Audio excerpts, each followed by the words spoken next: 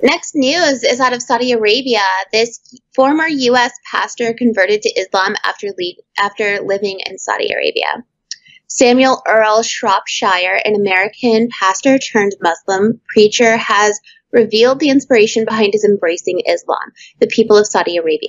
He shared the story behind his conversion to Islam in an interview published on a semi-official Saudi news website last week. Shropshire now lives in Saudi Arabia, saying that living among the kingdom's good people and witnessing their hospitality and good morals majorly contributed to his decision to become a Muslim. So more about this guy. This guy is 70 years old, okay?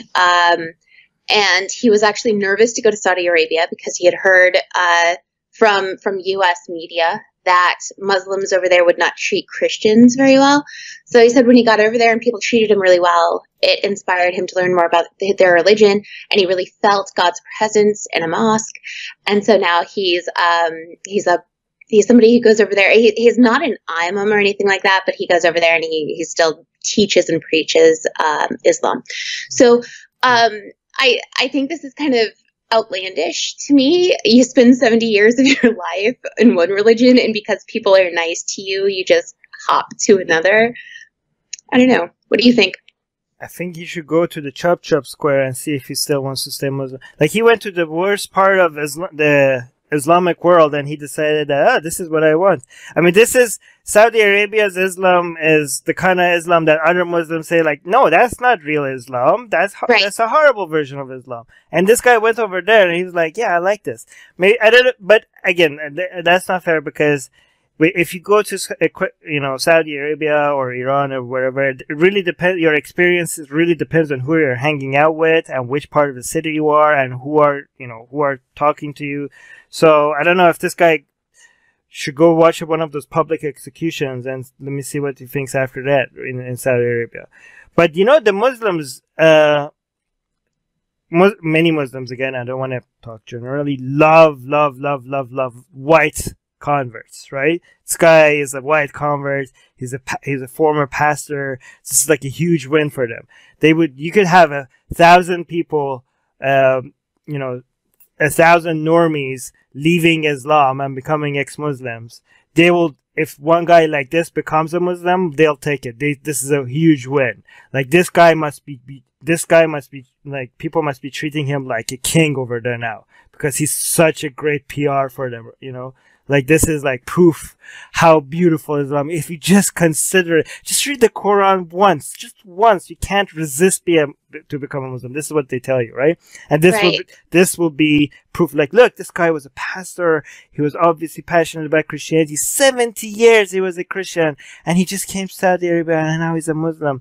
This is proof how, they will share, like, anybody could become a Muslim if they just stop listening to the media, all these, people talking talking shit about Islam. No, just come and you just see the beauty of Islam. Look at this guy. So they did just love this guy. And I'm pretty sure they're going to keep sharing this story and using it as an example. The only way this could have been a better story for them to share if this man was a woman, right?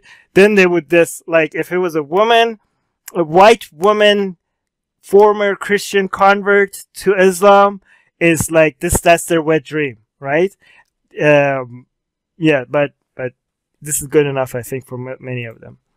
Let me see. Anne is saying insanity is doing the same thing over and over again and expecting a different result. I don't think it's fair. I mean, who said that? That was Einstein? Is that an Einstein quote? I think it's an Einstein quote. Just remember, that's not really the definition of insanity when it comes to mental health professionals.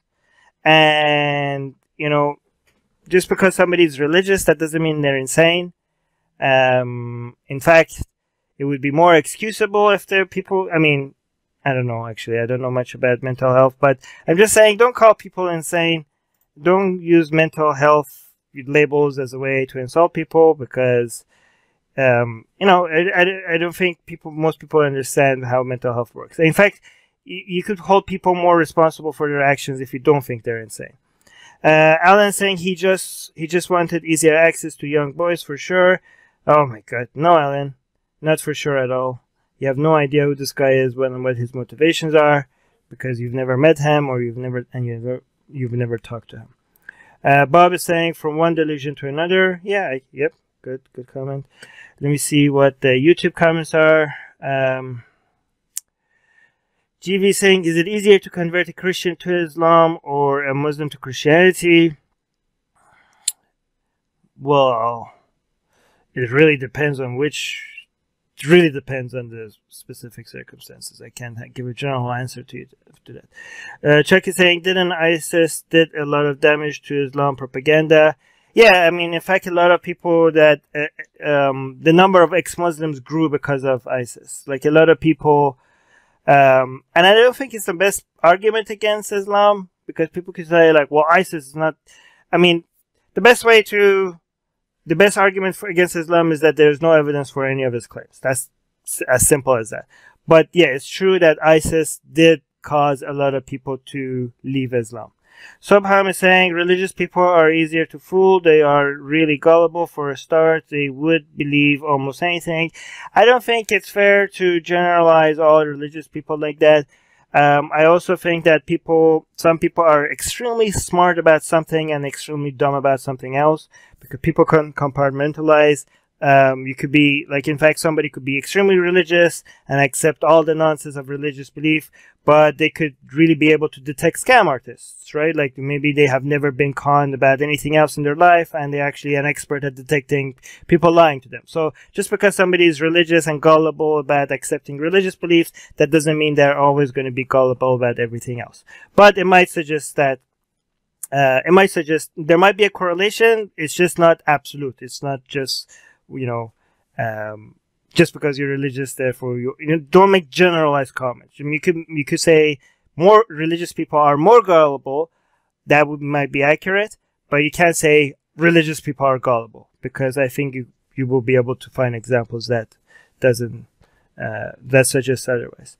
Let me see. The Australian Atheist Club is saying they are all full on God's followers everywhere. It's on loudspeakers every day. The call to prayer. Everyone religious. He will fit right in. Secretly, he knows it's all BS. I don't know if you guys can say that, guys. Like, secretly, he knows that this is all BS, this pastor. No, he might actually believe in this nonsense. We don't know the guy. We can't just assume. Don't just, even mental health professionals don't make judgment calls like this on people over online.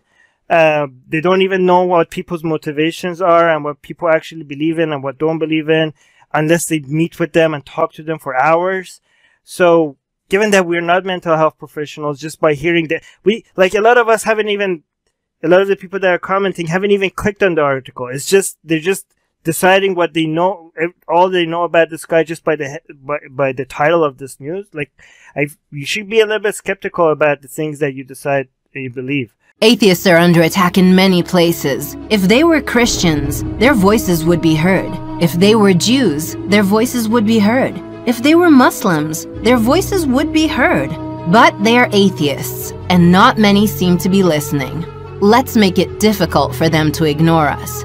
We have built a global community, and now we are tearing down geographic, cultural, and language barriers so we can find each other and support each other. In the last decade, we have built the largest atheist community in the world. Now we're doing the same in other languages. With your help, we have started Atheist Republic in Persian and Arabic. انضميت مؤخرا لأسرة Atheist Republic وحيصير عندي بودكاست باللغة العربية. As we grow, we can dedicate more time, staff, and resources to start doing the same in Spanish, Portuguese, Malay, Bengali, Urdu, Hindi, and other languages. We are providing community, support, informative content, and amplifying the voices of those who need protection, especially in countries where people feel isolated simply for their lack of belief.